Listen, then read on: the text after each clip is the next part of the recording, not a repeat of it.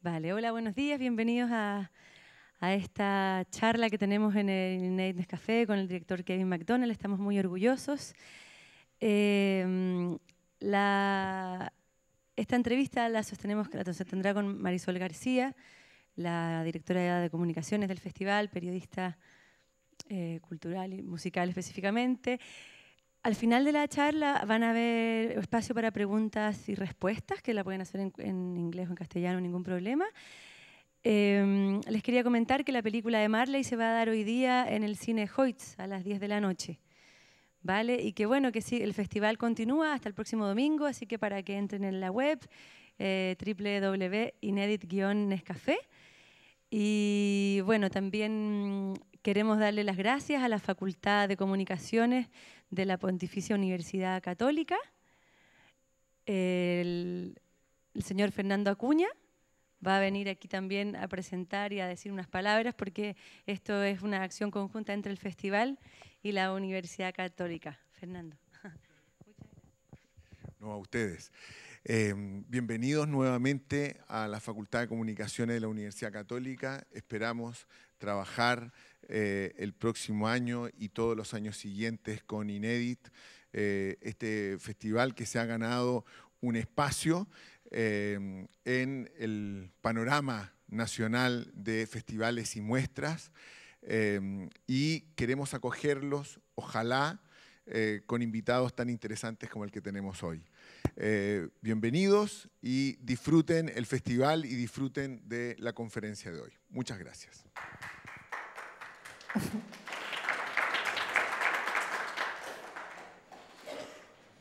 Hola. Hello, Kevin. Hello. If one looks at your filmography, there's two peculiarities probably. One is that even though you're quite young, 46, right? 45. 45 years old, you already have about 20 or more films. So you've been very fast making them. And the other one is that you've been between these two sort of worlds, you know, like fiction and fact. And even when you work with documentaries, you work them as if they were like fiction films most of the time, most of the films. And when you do work on fiction films, they always have some kind of historical root. If you could talk a little about that, maybe your own thoughts. First, about your productivity. You didn't study filmmaking, did you? No. Well, first of all, I'm very glad to think that at 45 I can still be described as young. I think that I studied English literature, and so I had nothing to do with film, but I wanted to be a journalist. Yes. And I couldn't get a job as a journalist because there was a big recession in Britain in the early 1990s when I graduated. Were you thinking about written journalism or written TV? journalism? Okay. Written journalism. And so I did two things. One, I bought myself a little camera, one of the earliest home video cameras that recorded reasonable sound and reasonable picture, and I started making little films for fun, documentary films. This was on the 90s, 80s? Yes, 92, Okay. maybe 91, 92, 93. And it was called a High 8 camera. I'm sure everyone here is too young to remember High 8, but it came before DV. I do remember. Which came before HD. Yeah. So I started just for fun making these films, and one of those films, a little short 10-minute film, got seen by somebody at the BBC, and they asked me to make a little documentary, and one thing led to another. I started making small documentaries. And at the same time, I wrote a book.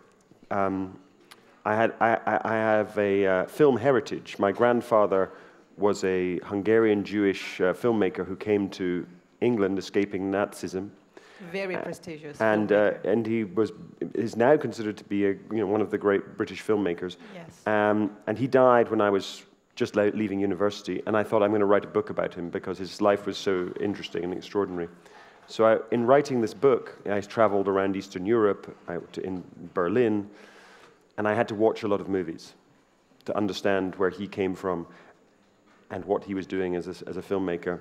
And in watching all these films, I became more and more interested in film. Before that, I hadn't really been that interested. So in writing the book about my grandfather, I suppose I developed an interest in film, which coincided with making little home movies, home videos at home. So I started making documentaries for television, mostly documentaries about artists.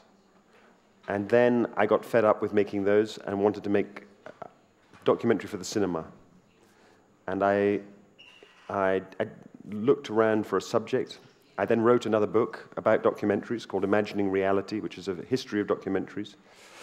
And through learning about other documentaries, I started to see possibilities for what I could do to make documentary for the cinema, to make documentaries that were as exciting, stimulating, emotional as fiction films in some way, but were true stories. And that's really when I suppose my film career took off. I made a film called One Day in September, which was a controversial film when it came out, and it won the Oscar for Best Film that year, Best Documentary that year.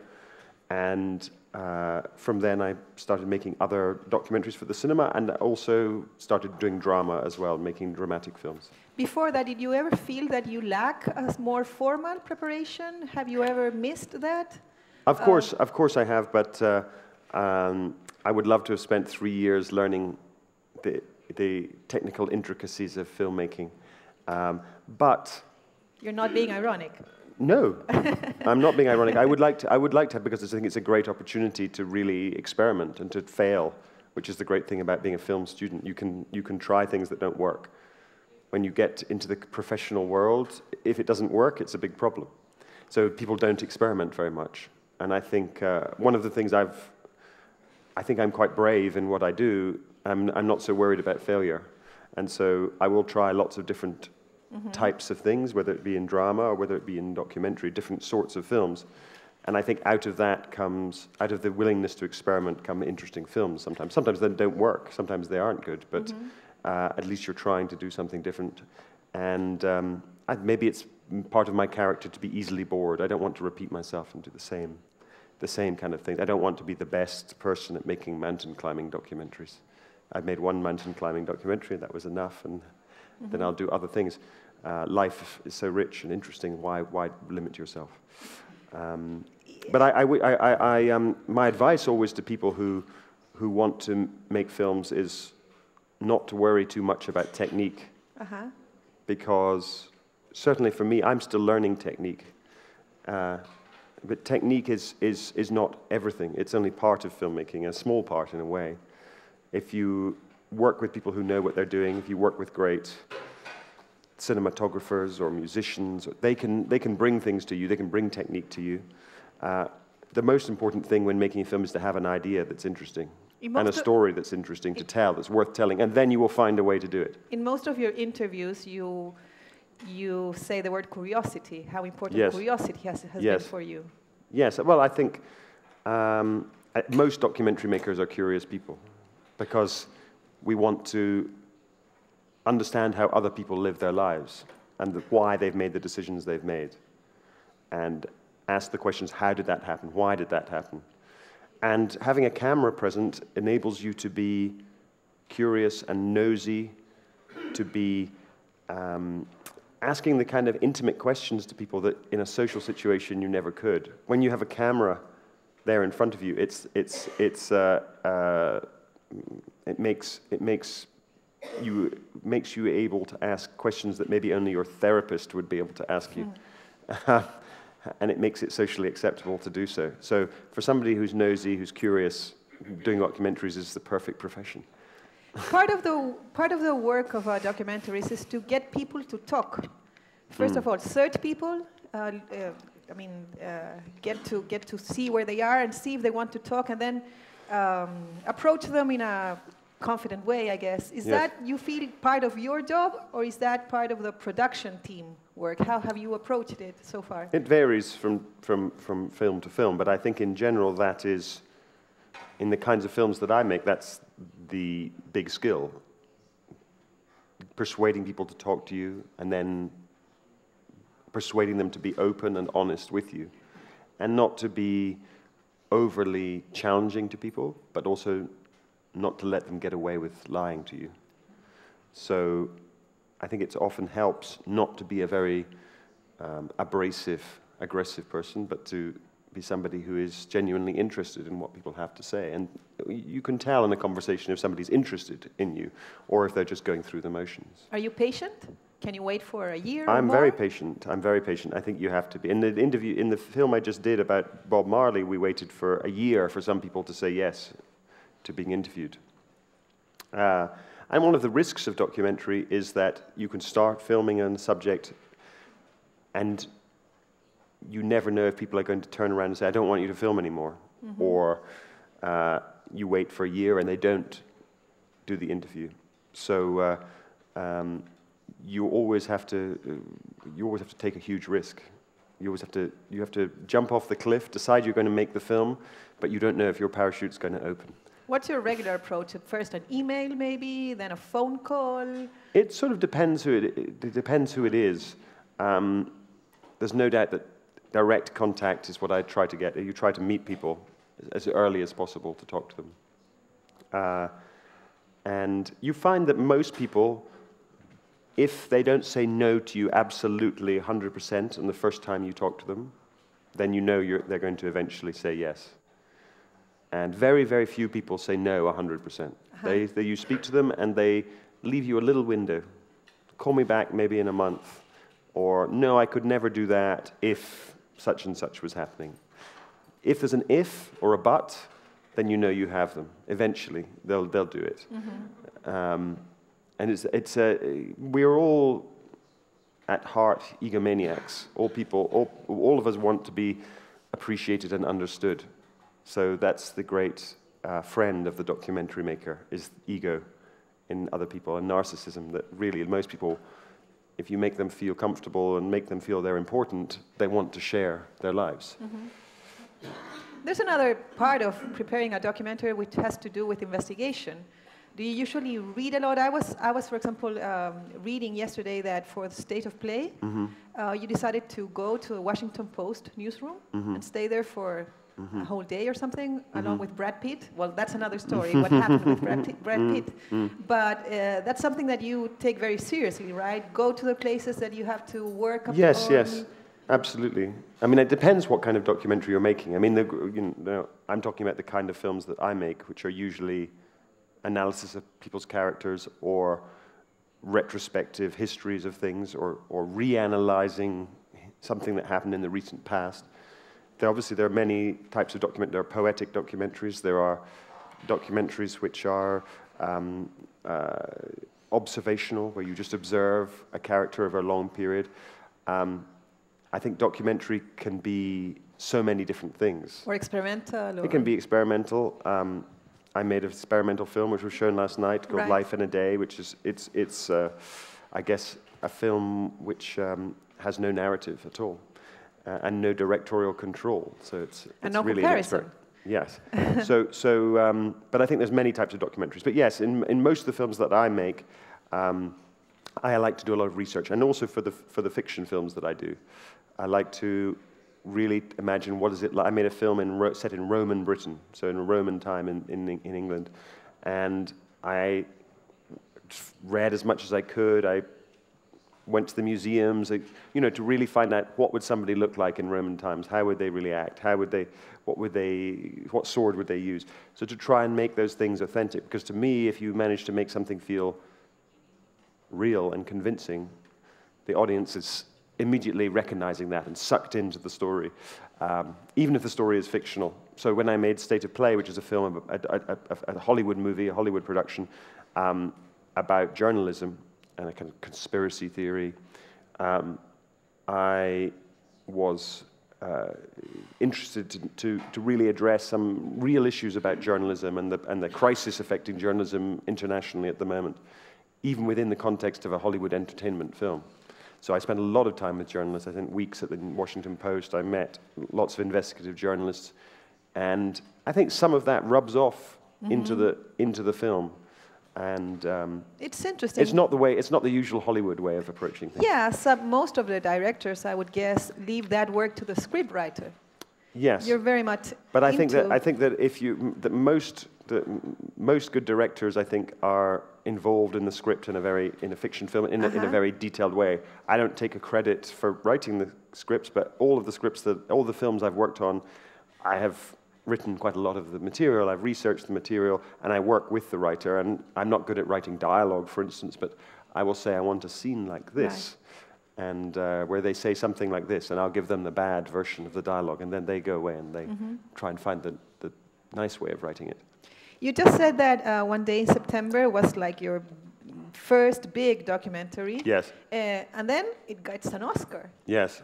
Wasn't that intimidating in a way? No, it was fun. You know, it's a very strange. Completely unexpected, right? Very unexpected, yeah. I think the film was. Besides, you were like 30. Yeah, I was very young, 31 or something. Right. And I think the film really touched a nerve with people, because what it tried to do was, I had a concept for it, which was, I want to make a documentary that works like a thriller. Yes. So I want it to be, the story to be told in the way that you would in a Hollywood thriller, but everything to be real. And we found some amazing, never before found out information about this huge terrorist attack. And there was a genuine conspiracy, I think, about what had happened there. And we'd uncovered the conspiracy. So there was very interesting story.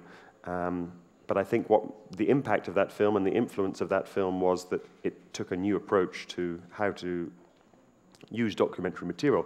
But a lot of people within the documentary world, a lot of people within the traditional documentary world were shocked by this film, appalled by it, because they felt that it was trying too hard to be entertaining, that it was manipulating maybe the information too much. Okay.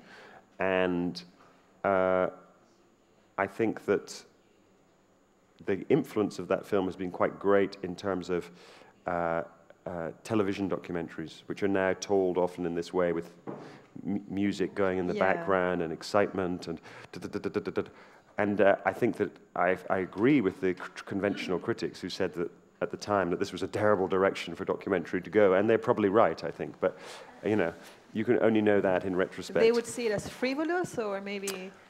I don't think frivolous. Maybe frivolous. Maybe that's the word. But I think they felt there was too much of the tropes and stylizations of fiction film being brought into non-fiction.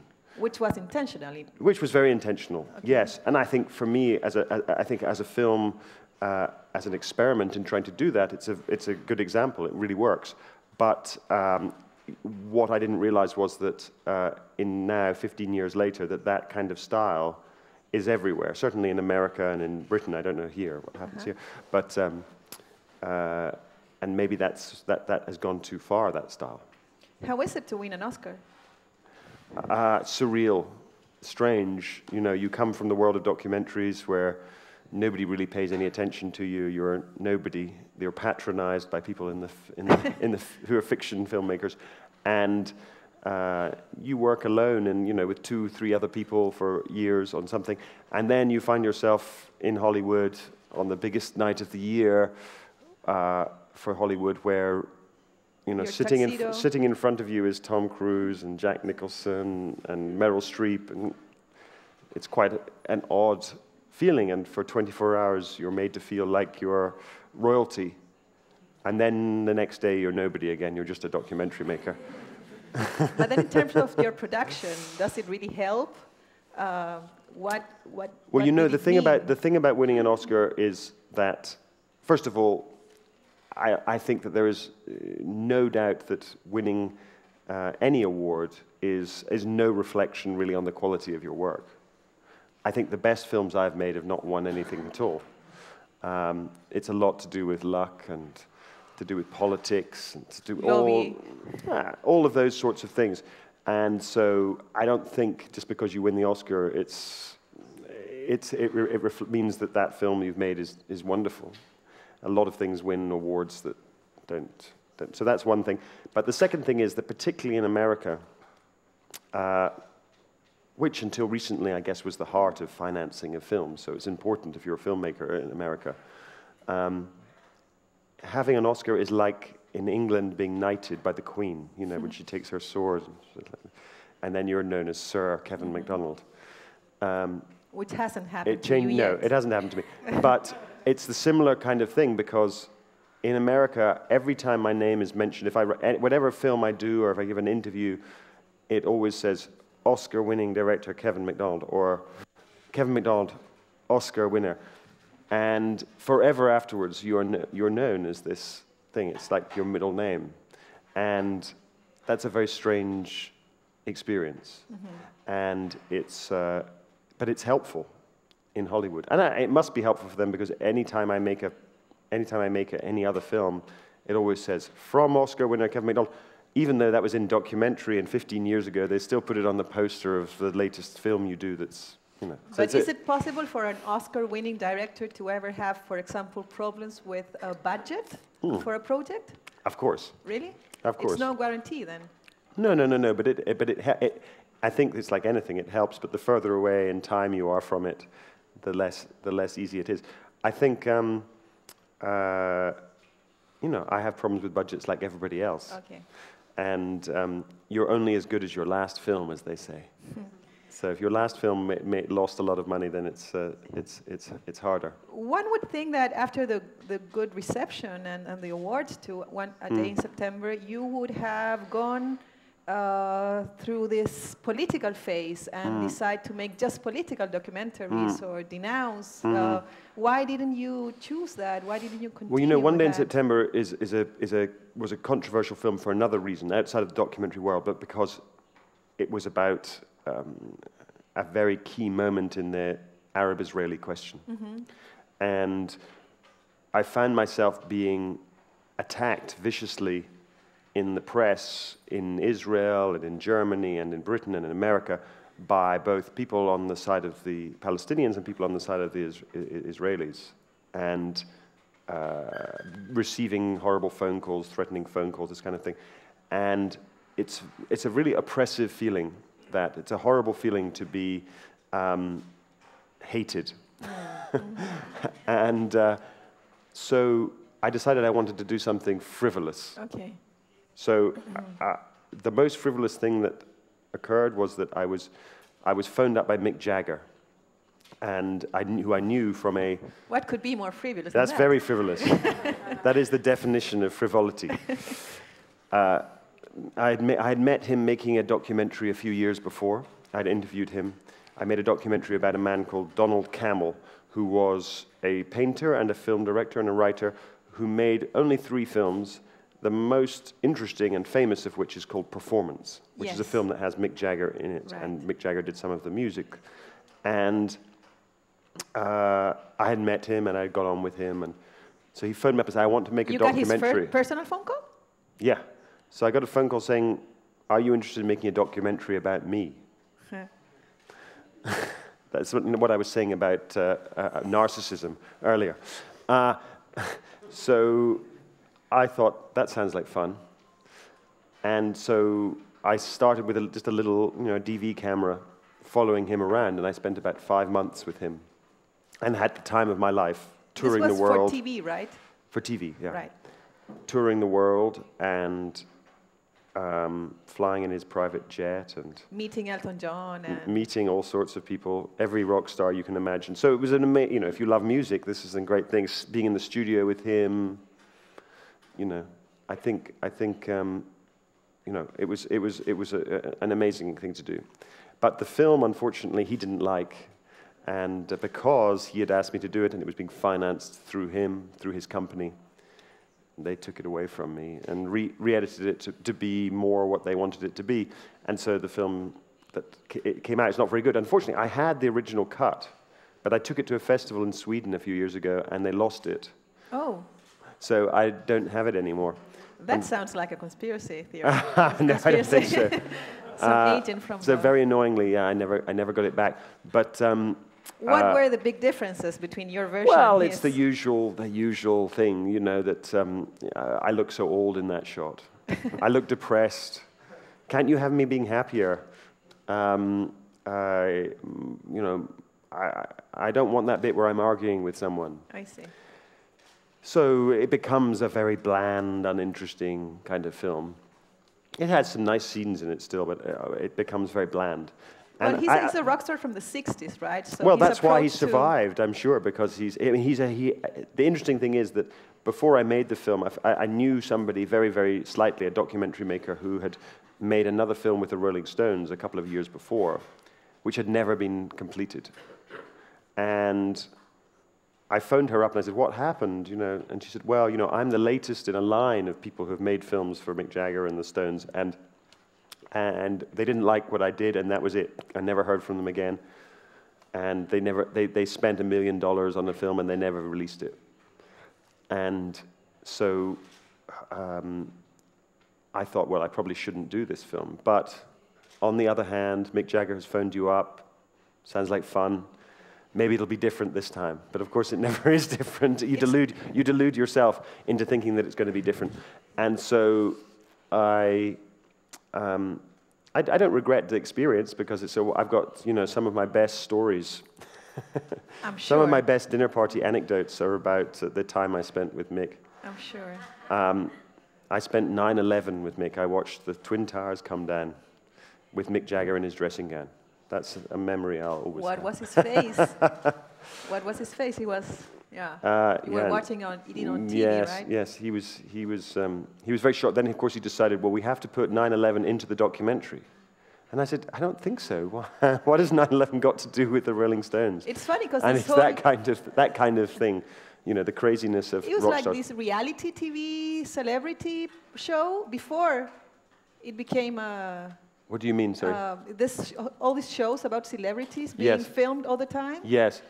It was sort of like the idea, yes. Right? No. Well, the idea of the film was to show what life is like to be Mick Jagger, one of the most famous people in the world. And so that's a very frivolous idea, and I guess that's similar to a reality TV sort of show. But it was much more intimate. I mean, what was interesting about him was that I was literally everywhere with him for months. I was staying in his house. I'd go to parties with him. I'd go to weddings with him. That was a sort of really, I did feel like I was living his life. And so that was interesting. But the struggle I had, even in my version of the film, was to make that very interesting, because there's nothing at stake. And I think one of the things I've seen, if you're interested in the Rolling Stones, if you've watched a lot of the documentaries about the Rolling Stones, is that there's no substance. And I think that's the Rolling Stones don't really have much substance as artists. It's all about attitude, rock and roll attitude. And so in a way, the struggle of making a film about them is to see what, apart from the superficial, the lifestyle, the parties, the wealth, what is there to say? And that's a very interesting struggle. The best film about the Rolling Stones is called Cocksucker Blues, which I'm sure... Which Mick Jagger doesn't like either. Which Mick Jagger doesn't like, and that's why it's the best film. It was made by Robert Frank, the famous photographer, and it's banned around the world. Otherwise, I'm sure Javiera would be showing it here. You can get it, pirated copies. And the secret in the film, the reason they don't like it, I believe, but this is my theory, the reason they don't like it is because it shows the vacuousness, the emptiness at the heart of the Rolling Stones. And I think it's not about, because people say, oh, it's banned because of the drug taking and the groupies and the girls, and it's not that. I think it's because there's a famous shot in it where Mick Jagger and Keith Richards are talking about, I think, about where they're going to go for lunch. And it goes on and on and on. And the camera then, there's a cat that comes behind them and walks behind them, and the camera just follows the cat. And because the cat, and they're going, nee, nee, nee, nee, and because the cat is more interesting than they are. And that is what sums up, I think, the Rolling Stones in a way. But having, you know, I like Mick Jagger a lot, and he's actually a very nice man. And he was very generous to me and very nice to me, but... there was no fight, there was no... Oh, we had a huge fight. No, but was there really? I shouted at Mick Jagger. And his producer said to me, and Mick Jagger stormed out of the room, and his producer said to me, in the 20 years I've been working with Mick Jagger, I've never heard anyone talk to him like that. How dare you? And that's part of the problem, that nobody tells these people the truth. Nobody Right. tells them the truth, so they Like dictators. they're little mini dictators. Yeah. Yes. Anyway, I guess the biggest difference between that film and the others you've made is that one, Big Mig, was an assignment. It was not born from your Yes. from your interest. So, what did you learn for your career? I learned very simply. I learned that you can have fun making a film, but it doesn't necessarily mean the film's going to be any good. But also, I learned not to do that again. I was then asked to do a film with Paul McCartney. I was asked to do a film with the Who, and I didn't want to do those because I knew it would be the same thing, and it's boring.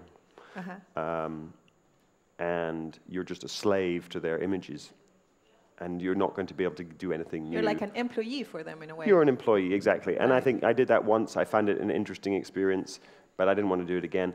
And so when I came to do this film about Marley, the most important thing for me was that I retained control of the film. And luckily, because of the position that the Marley family were in and the music company and everything we're in, they allowed me to do that. And so I retained editorial control of the film. You know, I showed the people who control the estate, the son of Bob Marley, and I had to show them the film. And they would say, well, you know, that's as good and that's not so good. But they never tried to make me say, you know, you have to cut this out or this. And I think part of the reason for that was that for them it was as much an exploration as it was for me. They want, the people who control Marley's estate are his children mostly. And the children never really knew Bob. There's 11 children and they never really knew him. So I think making the film was in part for them a way of finding out about their father. And it was a very emotional experience for them. So even the negative things in the film, most of the negative things in the film about Marley come from them, come from within the family, talking about him. And it's hopefully a very honest film which isn't enthralled to his image. In fact, the very idea of the film is to go behind the image. Say, you know, here's one of the most iconic images and faces in the world, probably as iconic as Che Guevara. In fact, just this weekend, I had 2 encounters with the Marley image. I went to the beach and someone gave me a Bob Marley towel. And then I went to lunch and there was a 3-year-old boy wearing a Bob Marley T-shirt. And I thought, this is in Valparaiso. Yes. I thought, that's it's everywhere. Yeah. And so the aim of the film was to say, who is the human being of Bob Marley? How did he get to be the image that he is? The same with the widow, with Rita? Since, yes, I think she doesn't usually talk. Yes, she was absolutely no problem to me. Okay. But I'm not sure if she was completely honest with me. But you're never quite sure. Obviously, part of doing a documentary where you're interviewing people is that the audience have to make up their own minds. Do you trust this person? Are they telling me the truth? And that's part of what's interesting. In a complicated documentary is the interplay between the audience and the interviewees. If you didn't have interviewees, you could just have, you know, a voiceover and footage, concert footage, and just tell a story. But that's not what's interesting. What's interesting is seeing people and seeing their characters emerge, and they are talking, it's giving their memories. And memory is never objective. It's always subjective. And sometimes you'll never know. And sometimes you'll never know. And that's what's interesting about it. To me, that's what I love about doing interview-based documentaries. I asked about Rita because widows sometimes are a big thing when writing biographies or making documentaries. Did you see the Harrison movie, for example? Yes. Well, I thought that was a very interesting film, but it was compromised a great deal by the widow's involvement, and she paid for it as well. In this case, with the Marley film, luckily they had nothing to do with they were paid. The Marley family were paid for the music, but they had nothing to do with you know, financing the film. Right. The film was financed, you know, in the best kind of way, which is a very rich man. Oh, really? Who's a big fan of Bob Marley, a billionaire. You cannot tell his name? Yes, his name is Steve Bing. He's one of the producers on the film.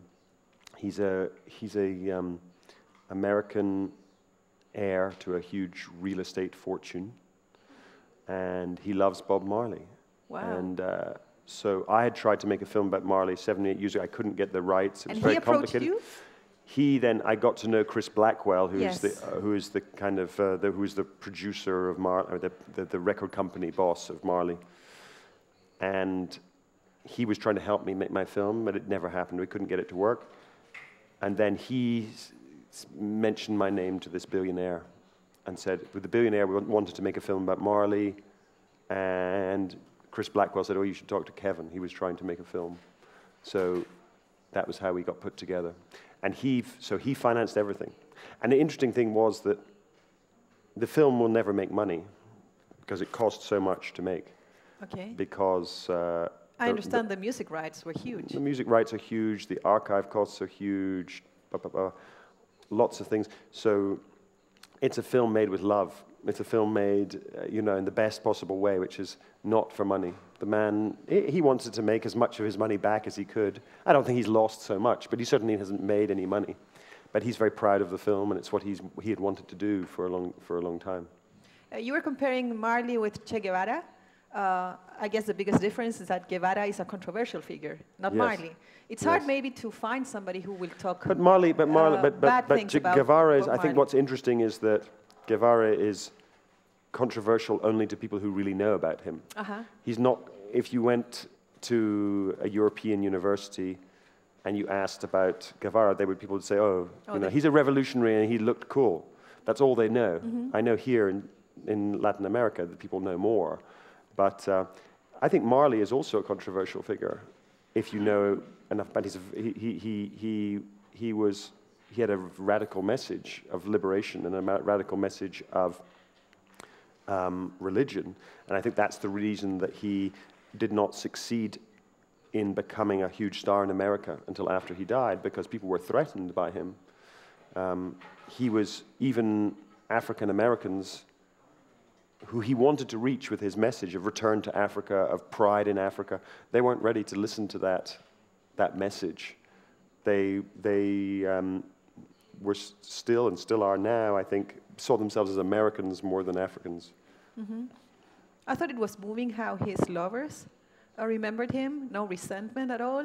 Yes, even I think. though he was not a Well, I think faithful it's man. interesting what you were saying about people negativity about Marley. It is difficult to find people who be negative. The most negative people about him are his family, because his children feel like he abandoned them. His wives, his wife and his girlfriends maybe feel like he was dishonorable or disloyal. But outside of that, I interviewed 90 people. And here's a man who people loved in a really deep way, even if they felt like some musicians felt like he had ripped them off in the end, or they felt that they didn't get their fair share of whatever. They didn't hold resentment about him in the same way as all the women in his life. I interviewed a lot of these girlfriends who were all, he was with a wife while he was with 2 other girls, and but he did it in such a way that people didn't hate him for it. I think it's it was amazing. just who he was. And I think that is, I came away, I started making the film about Marley with a cynicism, feeling that he was a commodified product now, that he is used to sell things, that he's on towels and T-shirts, and means little more than that. And I ended the film feeling huge love for him and feeling respect for him, which doesn't happen very often, I can tell you, when you make a film about somebody. That you usually start off fascinated and in love with them and wanting to know more. In the end, you feel, now that I know about that person, I'm not sure I like them so much.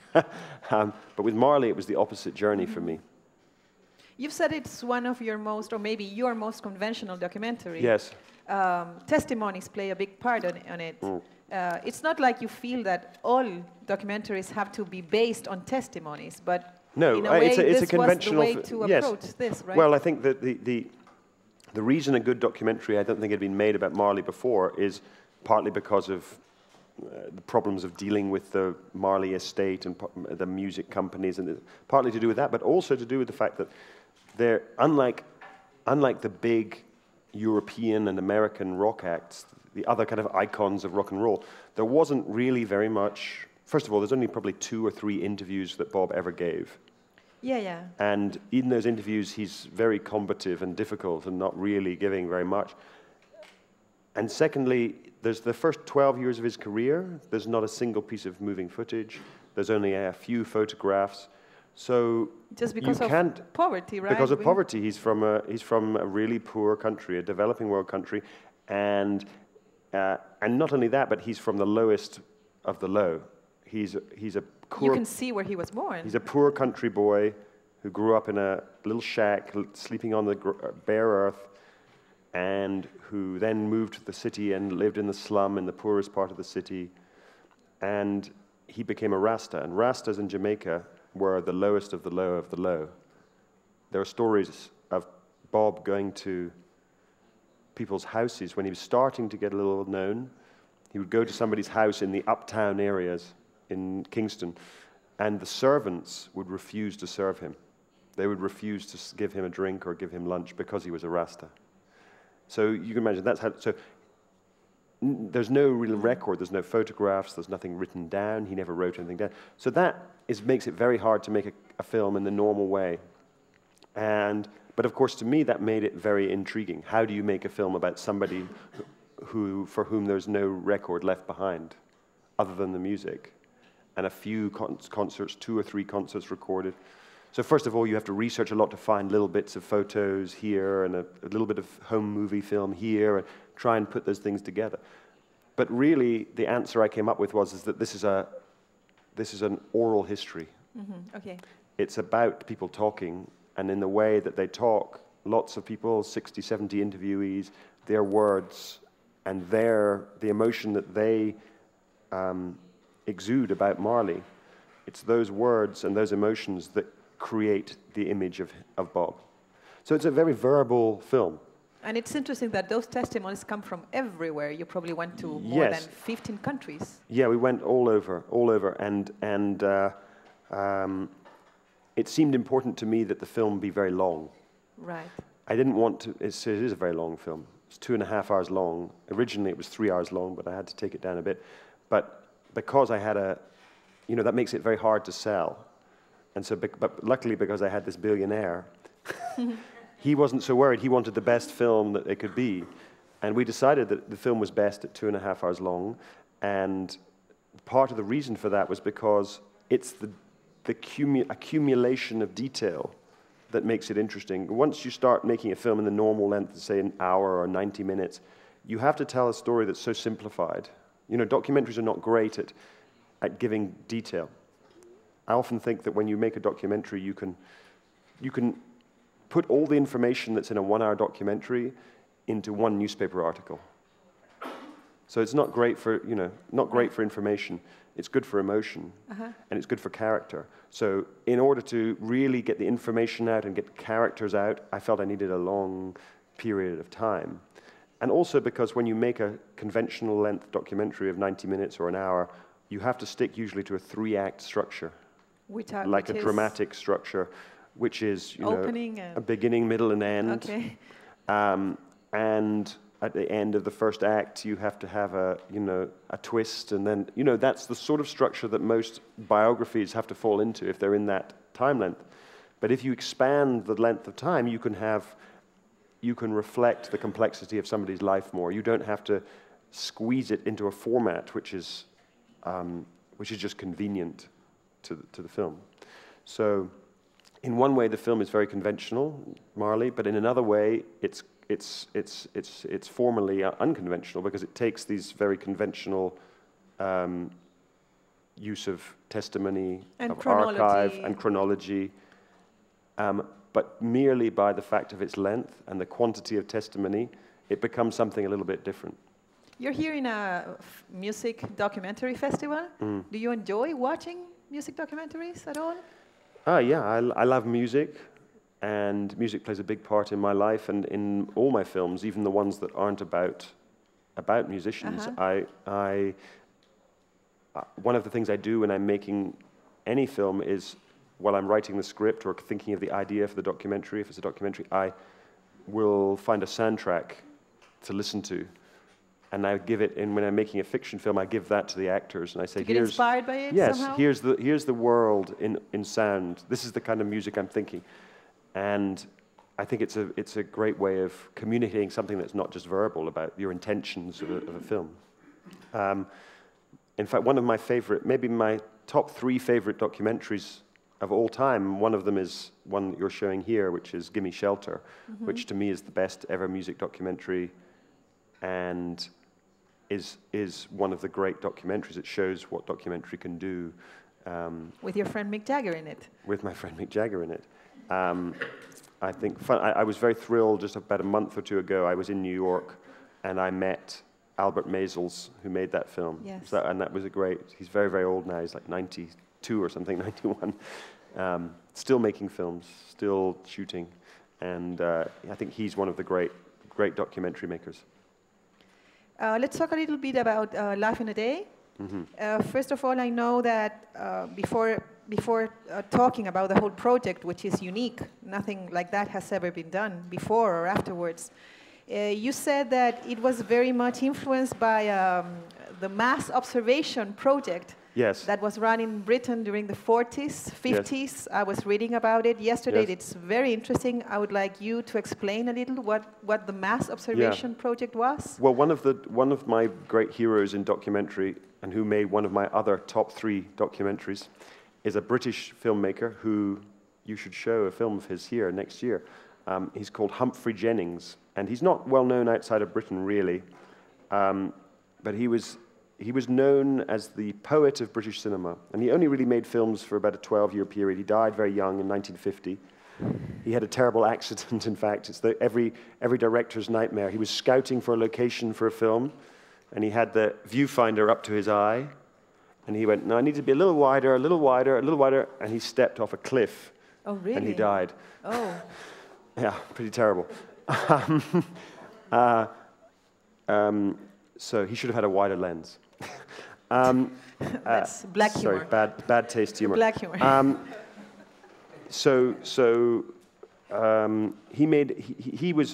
Before he became a filmmaker, he was a surrealist poet and a surrealist painter. He organized the first surrealist exhibition in England in 1936, and he started an organization along with an anthropologist and a sociologist. It was a movement called mass observation, and the idea was, why do we only do anthropology at that time, in the 30s, only do anthropology of exotic foreign cultures? Why don't we do anthropology of our own society?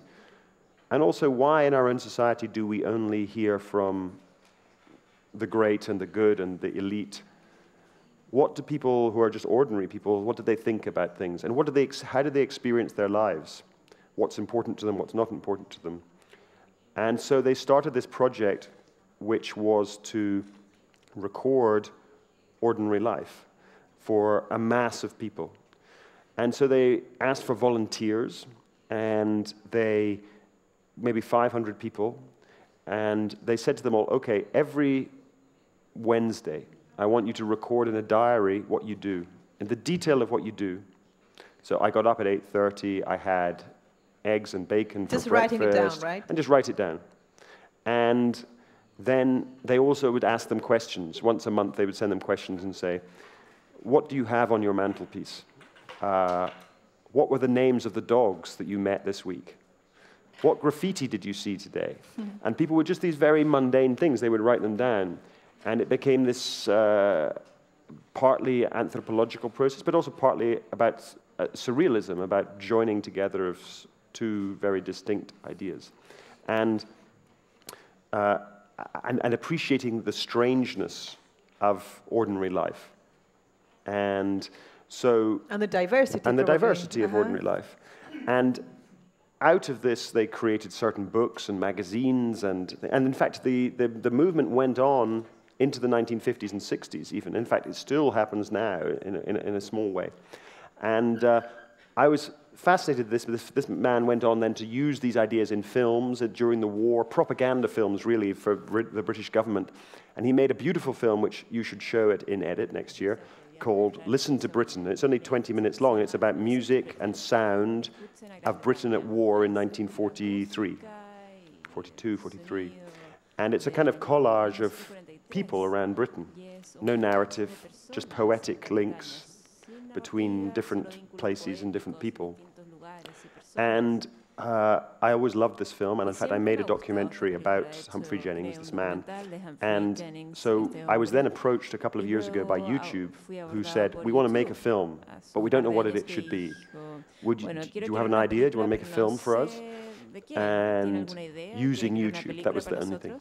So I said, well, we should do mass obvioon film. We should do the same thing that these people did with writing, diaries. We should do that on film.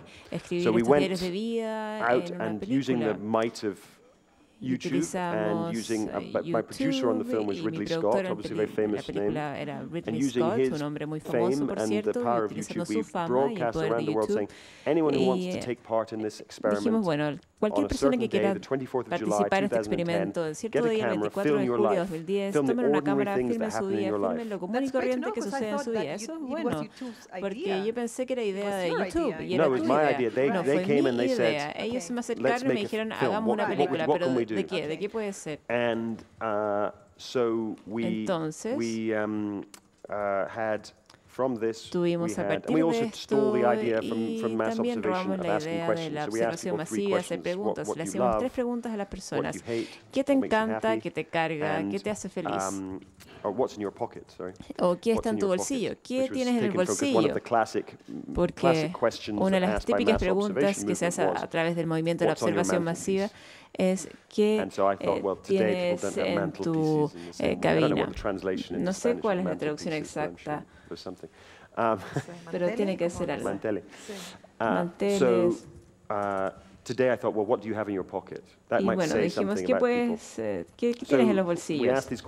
Entonces hicimos estas preguntas, tuvimos 80.000 personas que quisieron participar de 180 países. Y pensé que eran todos los países en el mundo. Y según la definición, me parece que las Naciones Unidas tienen 197.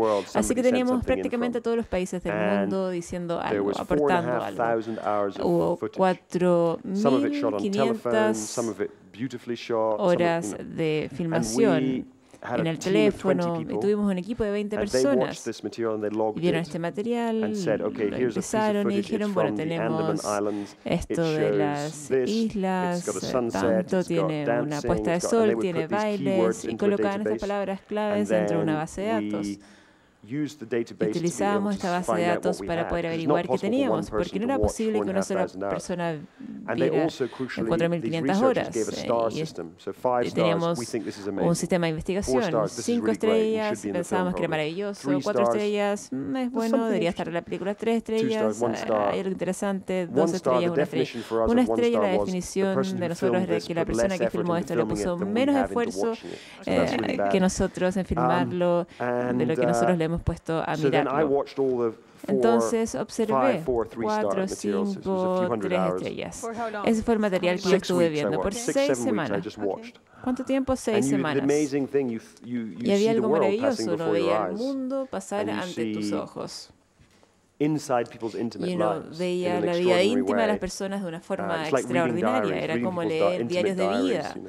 Diarios de vida íntimos de las personas, y a partir de esto comenzamos a tener una temática: la desigualdad, la alimentación, el amor por los hijos, el temor por la muerte, la enfermedad, la familia. Distintas temáticas surgieron que realmente son las preocupaciones en esencia de la raza humana, y eso es lo que surgió a partir de esto. Fue lo interesante, es que somos todos distintos, tenemos distintas ideas políticas, intelectuales, pero finalmente estamos preocupados de las mismas ideas y sentimientos.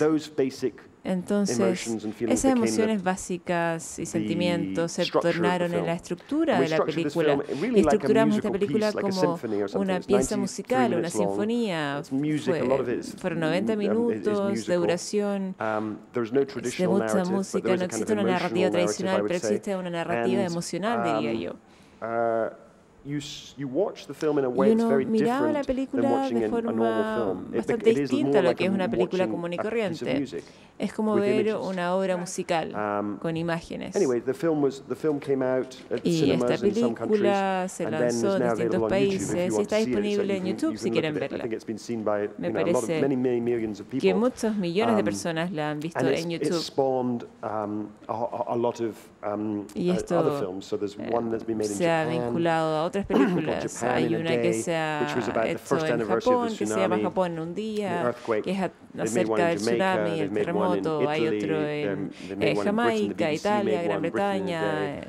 por la I'm now BBC, looking Gran at Bretaña en making un one día. Y yo about estoy Christmas time in Britain, viendo about, la choosing posibilidad the de day hacer of una Christmas de and la saying Navidad what do people en do and what do people feel el and Reino think on Unido. this day. ¿Qué hace So la really, gente? we're ¿Qué continuing the piensan project of ellos mass durante ese día? observation Así into the que modern- continuamos con este into the proyecto modern de la world, into the observación video masiva en world. el mundo moderno. Ciertamente es un desafío bastante único, pero dirías que lo que hiciste en esa película es más bien la labor de un editor que de director. Well, I mean, I think it's ¿Cómo lo catalogas? Yes, it is definitely an editorial Definitivamente job, es but I think un that trabajo most of making any tipo documentary is an editorial. editorial job. Yes, really, in a Pero way. bueno, en la mayoría de los documentales uno and I tiene que think hacer one of ese the things that trabajo interests me, I would love de to editor. Hay give algo the bien same 4,500 interesante y me hours gustaría to darle different las directors 4.500 and horas a see, distintos the directores different y ver films that everyone las came distintas up with. películas Because I think, que of course, surgirían I a saw partir these de eso, linkages of porque yo vi los themes vínculos de and of temáticas ideas, y de and I responded ideas, to y yo various things in respondí the ante footage that I distintas saw. cosas But of course, that's a en reflection las of my own imágenes que character and my observé, own pero eso preoccupations. refleja mi It's propio always going to be carácter y mis subjective. So the film preocupaciones, that I y siempre va a made ser is subjetivo, así que la my película que yo impression of creé es what mi that impresión 4,500 de lo hours que esas 4.500 and a horas different director would conforman, come up with something y un director completely different distinto from que that haría algo material. totalmente distinto en base a ese material. Lo clave en este proyecto es confiar en que la gente normal y común y corriente pueden ser documentaristas, Yes, pueden I ser think so. artistas. Although Por supuesto, I came away and me parece que sí. there's something a lot of filmmakers were Muchos very directores de cine challenged by this idea estuvieron of desafiados giving por esta control noción de dar el to control people. a las personas, a la gente. De We bought some hecho, cameras, we sent, tú well, adquiriste tus parts propias of the cámaras. developing world where Bueno, people couldn't, they parte wanted to have de representation of the whole world. países en Obviously, desarrollo. people don't have Obviamente phones queríamos with tener la cameras or representación en movie cameras distintos países. in, Algunas personas parts no of las India or tenían y Southeast enviamos Asia estas or cámaras Africa. a So we India, used el some sudeste charitable asiático. organizations to Así send que out, I a can't remember través how many de cameras we distintas sent out, organizaciones 500, I think. enviamos 500 cámaras, me parece que fueron. Pero esta No, gente they entonces no weren't. estaba muy And that resulted familiarizada in con el some very concepto interesting de things, but it also documentales. resulted in Eso resultó en algo bien us interesante, pero a su realizing vez that en el darse cuenta de que it's a very Western, in the es broad terms, Western. algo occidental, de tendencia It's a very occidental, Western en idea esta to think that your own life is interesting tendencia, enough to el want to share creer with que people. tu vida es bastante And, interesante o lo when suficientemente you were in a interesante tiny para village in compartirla. northern Cuando India, uno es una pequeña you villa en el have norte de probably only India, seen television that is, probablemente you've seen solo vea la Bollywood movies televisión, maybe, ve and you've películas seen de television Hollywood that is y state ve news, televisión state-controlled que television. son noticias And the idea that somebody estatales is o de asking control you, estatal, who has y always lo felt que a uno le unimportant and pregunta ignored, y que somebody's siempre asking se ha you, what visto do you como think about ignorado this, y what poco do you feel, show me your importante, life, what's el preguntarle a interesting. alguien, It's very muéstrame tu alien, vida, ¿qué but crees that's que in es itself is interesante? interesting. So we would often get Es from bastante places alienado. like that in the Es little villages interesante, in a the su middle of vez. nowhere in India. Íbamos a You distintos would get material villorios where en India y uno somebody very obtenía distintos stiffly is standing materiales like en el this cual and hay being alguien filmed, parado, and they're asking them, bastante "What do you rígido, love?" y les "I love preguntaban, my ¿qué te encanta? family." Me encanta mi familia. And Y behind them you would see the detrás most de ellos uno amazing things veía going on. las cosas más sorprendentes Beautiful llevándose a cabo. markets and Hermosos dancing, mercados but they y would never show it bailes, to you pero because nunca se lo to them that mostraban wasn't porque para interesting. ellos eso You no know, that era was just normal interesante, life. era la vida común y corriente. It was a fascinating experiment, and Fue un I see the experimento film I see it fascinante. as an Y experimental la película film. la veo como una experimental. And yet I've been amazed by Y how he many sido people have watched it on sorprendido YouTube, even por though cuántas it's like a personas la han visto en non-narrative YouTube, experimental a film. pesar de I que es think una it's- película in sin some ways narrativa it's y a experimental. film which De cierta is forma a es una metaphor película for que es how we una experience metáfora the de world cómo through the experimentamos internet. el mundo a través de Internet. You know, the fact that we can be El hecho de anywhere in que the podemos world estar through en the cualquier internet lugar del mundo a través de at the same Internet. time. Al mismo And tiempo, our experience now of the world y is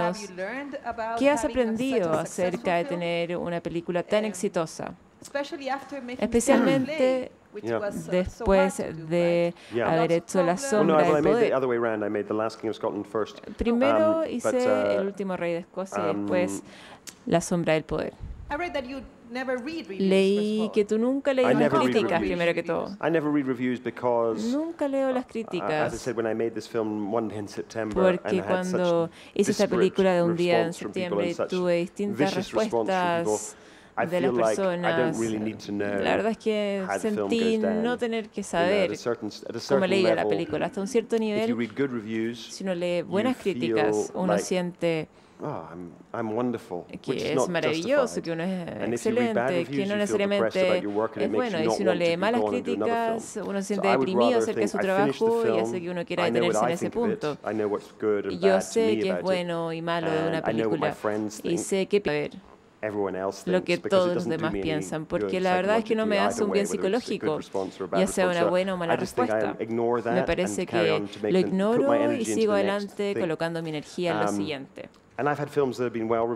Tengo películas que han tenido buenas críticas, otras que no tanto. Y pienso también que a veces las películas que uno piensa que son las mejores películas no son las mejores películas para los críticos. Y tal vez en etapas posteriores la gente vuelva y dice, tal vez era una película muy interesante. Y lo mismo con cosas que han tenido buenas críticas más adelante. Uno mira atrás y dice, no era tan bueno. Estoy seguro que todos hemos tenido la experiencia de ver una película 10 años atrás y pensar que es una gran película y después verla de nuevo y no es tan buena. Lo opuesto también sucede, que uno ve una película en ese momento y dice, no es tan interesante, de hecho es fome. Y después lo ve 10 años después y dice, esto es realmente interesante. Así que creo que esa es la respuesta.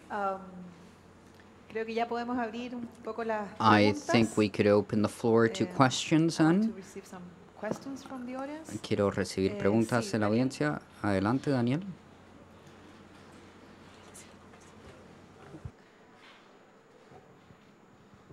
Aló.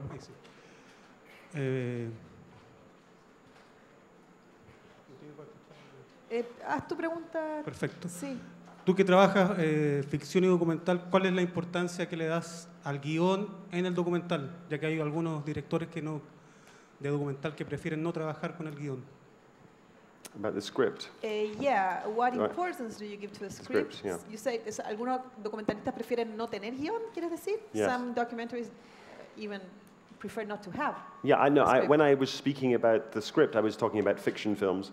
And when I make a Hablando de documentary, películas I de have ficción, no pero script cuando at hago all. un I documental never no write tengo anything guión down para nada, no lo escribo, porque uno limita hacia dónde va la historia.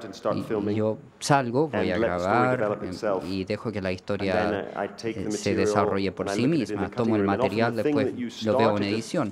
Normalmente lo que uno pensó al inicio del documental, por ejemplo, estoy haciendo una película de esto, a la vez que uno lo grabó todo y ve todo el material, no hice una película de esta forma, hice una película de otra forma.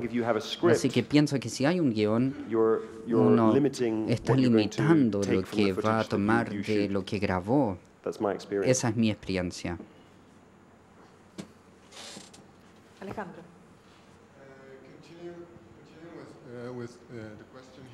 Para continuar con la pregunta que se hizo recién,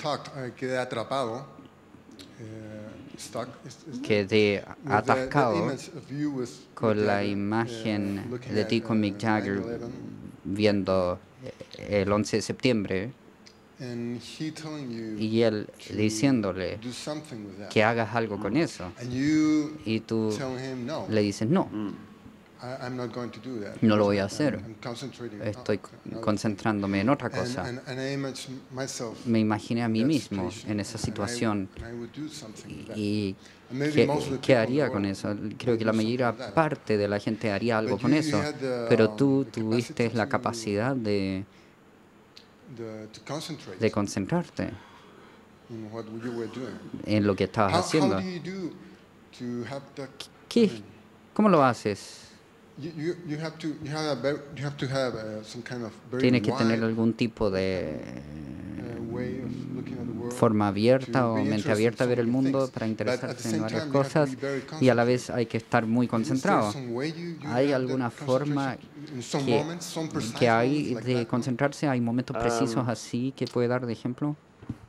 Bueno, ese ejemplo me imagino que era un ejemplo frívolo, porque la razón probablemente hay algo muy interesante en ver la reacción de alguien como Mick Jagger al 11 de septiembre, a los ataques del 11 de septiembre, pero la razón que él quería que se incluyera es porque él sentía que lo iba a hacer a él y a la película más relevante. Y para mí eso me parecía una idea realmente muy narcisista. Y de alguna forma él es un músico de rock y que debería estar vinculado a este evento trágico e histórico. No tenía nada que ver con él, realmente no le afectaba a él personalmente. Así que me imagino que estaba siendo fiel a la naturaleza frívola de él y la naturaleza frívola del proyecto. No quería vincularlo a él con este gran evento histórico. Creo que uno de los puntos que tengo como personalidad es que yo, una vez que tengo la idea de lo que quiero hacer, nada me desvía del camino. Creo que la mayoría de los directores son así y hay que hacer así. A veces uno está equivocado así. A veces uno tiene una vida y dice, esto es lo que voy a hacer. Y después se da cuenta que cuando terminó la película realmente debería haber doblado a la derecha, para así decirlo. Pero no lo hizo. Así que no estoy seguro si es algo positivo tener una mentalidad fija. Tú tienes una idea de lo que quieres, o por lo menos una idea de lo que no quieres. Claro, pero surge mientras se graba el documental. Es distinto en un documental comprar una película de ficción. En un documental tengo un átomo de la idea, pero después cuando hago la película y veo la grabación, veo que la película se puede tratar de otra cosa. Pero creo que con la ficción es distinto. Con la ficción es distinto.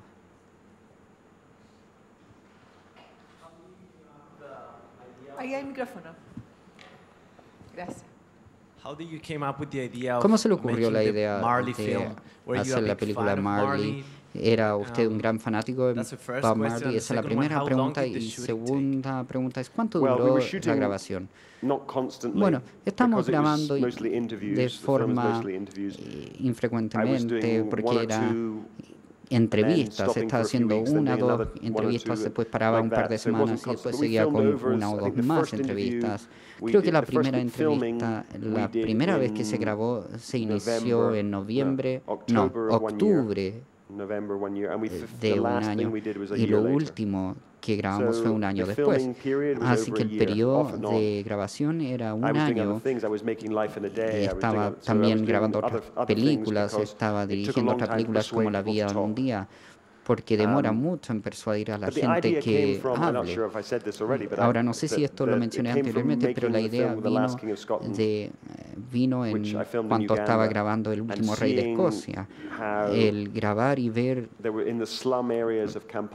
en estas áreas de Uganda, en estas partes pobres de Uganda, había gente que había dibujado graffiti de Bob Marley en los muros. Había otras personas que tenían rasta y están viviendo allí en Uganda como parte de una religión. No hay otro músico que ha tenido este tipo de impacto que le rezan a él.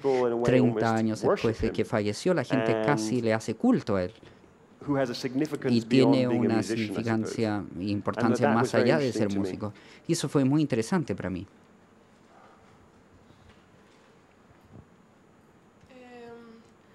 ¿Tú consideras que la película de Marley, la gente que habló fue real al decir las cosas? Were the people honest when giving interviews for the Marley? ¿Están siendo honestas en las entrevistas de Bob Marley?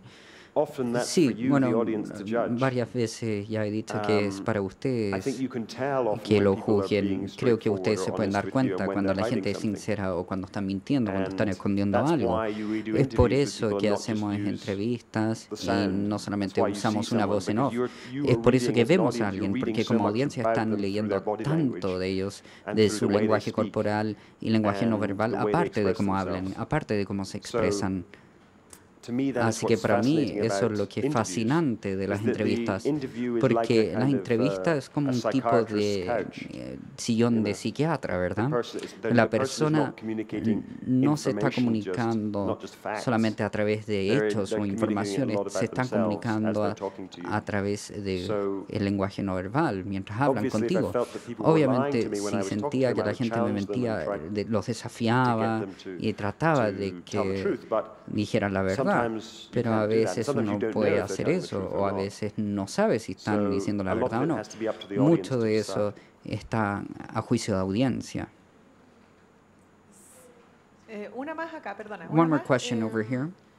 ¿Te trae esto de hacer cine y tantas películas y documentales? Out of doing all of these documentaries and movies almost at the same time, do you think this is a cost for your family? Do you think this is a cost or a burden on your family or friends? Or a friendship cost to be working on so many projects simultaneously? Bueno, no estoy trabajando en tantos proyectos simultáneamente. En realidad, solamente cuando estaba trabajando en la película Marley, estaba trabajando La vida en un día, y ninguna de estas películas eran una película a tiempo completo. De otra forma, estaría corriendo a todos lados. Pero sí, bueno, como cualquiera, si trabaja demasiado, no ve su familia, no ve sus amigos, entonces hay que tener cuidado de no trabajar demasiado. Pero no es así en la vida en general, es para cualquiera.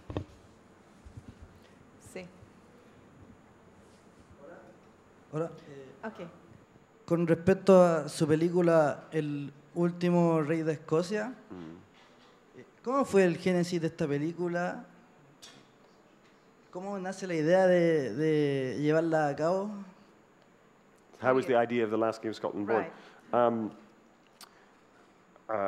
It's based on a novel. Bueno, se basa en una novela que leí y pensé que era muy interesante, y después de eso trabajé con un muy buen guionista en crearla.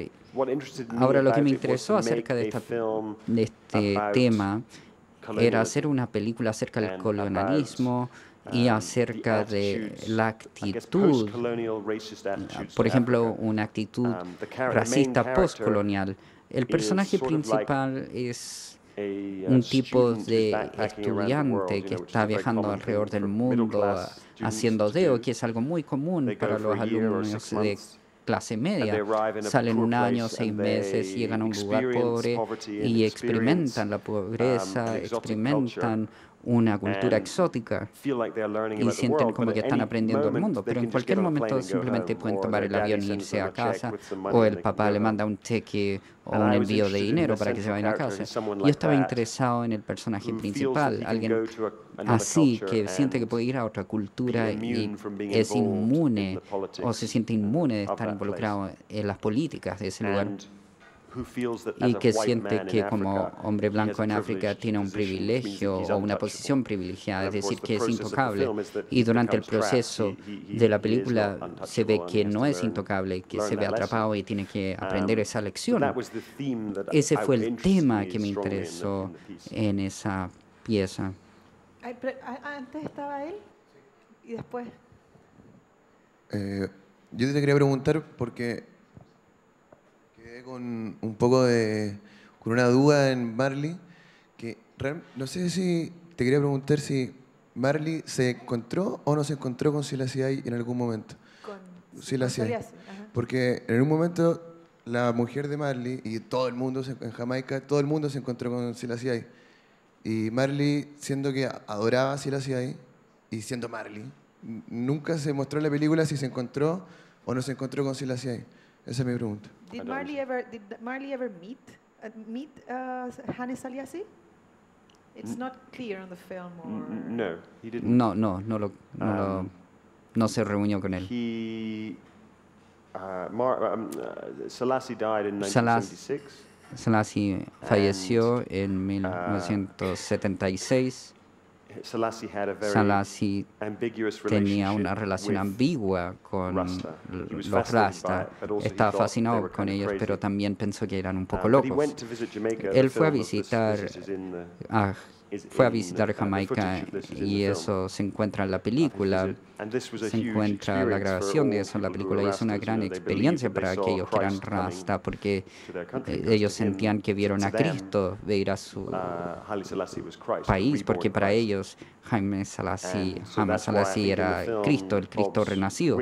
Por eso el ver estas marcas en sus manos cuando levanta las manos era ver a Cristo.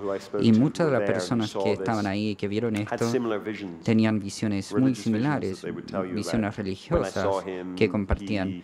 Por ejemplo, cuando yo lo vi, él me miró directamente al ojo y sentí el amor de Dios. Y ese tipo de cosas es el tipo de hipnosis masivo, me imagino. Adelante primero y luego tú. Pero Marley conoció a los nietos de Selassie, su nieta específicamente, y le dio un anillo, le dieron un anillo que era de Selassie. Él estaba en Londres en 1977 y era su gran tesoro. Después tú, ella y después tú. Espera. Hi, I wrote my undergraduate dissertation on the influence of cinema on literature, and you seem like a director who's interested in a lot of different sort of disciplines, literature, journalism, and you're here talking about music. Do you think this is why you're so successful? Es la razón de por qué es tan exitoso. No estoy seguro si soy tan exitoso, pero realmente estoy interesado en varias cosas y me gusta hacer varias películas de todos mis intereses. Y como había dicho, algunas de ellas son exitosas y otras no. Y para mí esto es una vía artística más interesante que en vez de siempre buscar la perfección en una área. Pero eso es solamente mi opinión. Ahora, creo que la relación entre la literatura y las películas es fascinante y viceversa también.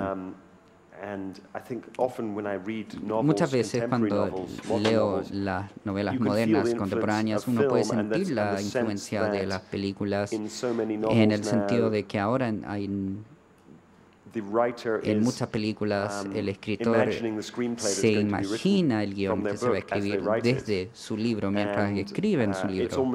Es casi como que la película es un medio tan poderoso, es casi como que ha tomado control de la literatura como un virus en algunas formas.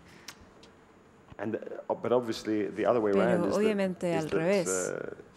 Tenemos películas que se basan en libros. Me parece que son las más comunes, inspiradas por una obra, un libro o qué sé yo. Pero yo he creado bastantes películas basadas en libros y uno cuando va creando la película intenta alejarse de la influencia del libro, ya que en las películas las cosas funcionan de forma bastante distinta. ¿Puedo tener tu opinión acerca del 3D? No soy un fanático del cine 3D, me parece que puede funcionar bien, pero para mí es algo que funciona para cierto tipo de películas y si uno quiere tener una experiencia inmersa. No me parece que una forma natural de ver una película. Tomo el ejemplo de mis hijos, tengo 3 hijos pequeños, los llevo a películas 3D de Disney, qué sé yo. Invariablemente miro en la mitad de la película y ellos se han quitado los lentes. Y realmente no les importa si se ve borroso si los lentes. El 3D artificial que vemos en el cine no es como experimentamos el mundo. Quizás con el tiempo va a haber un tipo de cine 3D que realmente nos contagie a todos, pero por el momento me parece que no. Hola, me gustaría averiguar ¿qué criterios mantienes en lo que se refiere a la plástica? ¿Cómo desarrollas el film? Porque en general, si nosotros hablamos de cine documental, la plástica es más como un realismo objetivo. Sin embargo, por lo que me pareció, no sé si viste el film de Searching for Sugar Man. Tiene una plástica bastante exquisita y romántica que va mostrando la historia con una manera que genera un poco de subjetividad sobre la historia. Sin embargo, cuando hablamos de documentales, uno se encuentra con el tema de cómo mostrar de lo más objetivo, porque así llegas a la persona que ve el documental de una forma, lo deja a su criterio, digamos. How do you approach a visual towards aesthetic their when making a criterion? documentary? She feels that, for example, Searching for Sugar Man Ella had a very siente que, por ejemplo, en la película 34 Sugar Man había un enfoque subjetivo al aspecto visual y algunos documentalistas quieren que sea bastante plano, objetivo, realista. Me parece que varía. Existen tantos tipos de documentales y ningún enfoque es particularmente mejor que otro. En 34 Sugar Man tengo sensaciones bastante ambiguas. No me parece que sea tan buena como piensan otros. Me parece que es una excelente historia, pero está contada de forma un poco deshonesta. Y para mí los documentales siempre deberían de enfatizar en lo que deberían de presentarse de forma honesta, porque de una u otra forma los documentales son de la epistemología, qué entendemos de las cosas, qué comprendemos. Eso lo dicen porque los directores de cine saben más acerca de esto. No tengo problema con eso. Me parece que es una buena película, solo que es una en la cual se manipula el material hasta un punto tal en el cual ya no es cierto. No es cierto que este artista nunca haya tocado desde el año 1970 y tanto, ha estado en giras por el mundo, pero a menor escala. Y no hablan de eso. Si uno tiene conocimiento, hay que asegurarse de que el público también lo tenga. Ellos retienen cierto conocimiento del público para que la historia sea mejor. Y para mí, es una cuestión difícil. Está bien dejar que el conocimiento se divulgue poco a poco, eso es parte de contar una historia, pero no el darle todo el conocimiento al público que uno tiene, eso sería mentir. We have to wrap up. Maybe one more question that I haven't asked before, and we'll close with the last question. Hi.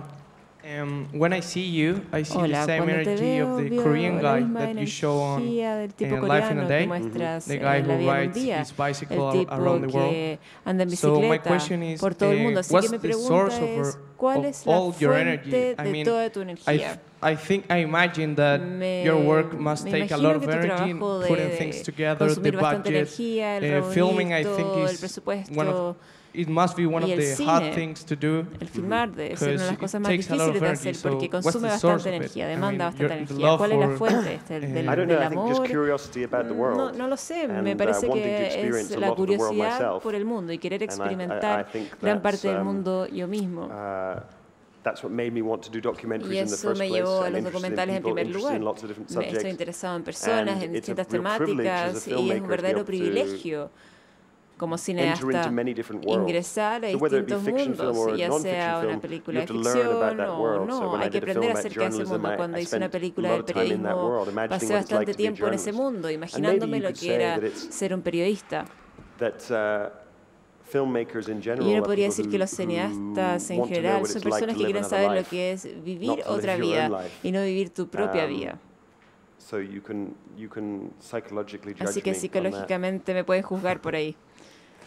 Terminamos ya, hemos estado casi una hora y media con Kevin. Les agradecemos la presencia, él ha sido uno de los 2 invitados que hemos tenido para este festival y ciertamente nos interesaba que pudiera conocerse su experiencia, su manera de trabajar, su talento. Ojalá que lo hayamos podido aprovechar lo más posible con esta conversación. Thank you, Kevin. Thank you so much. very much.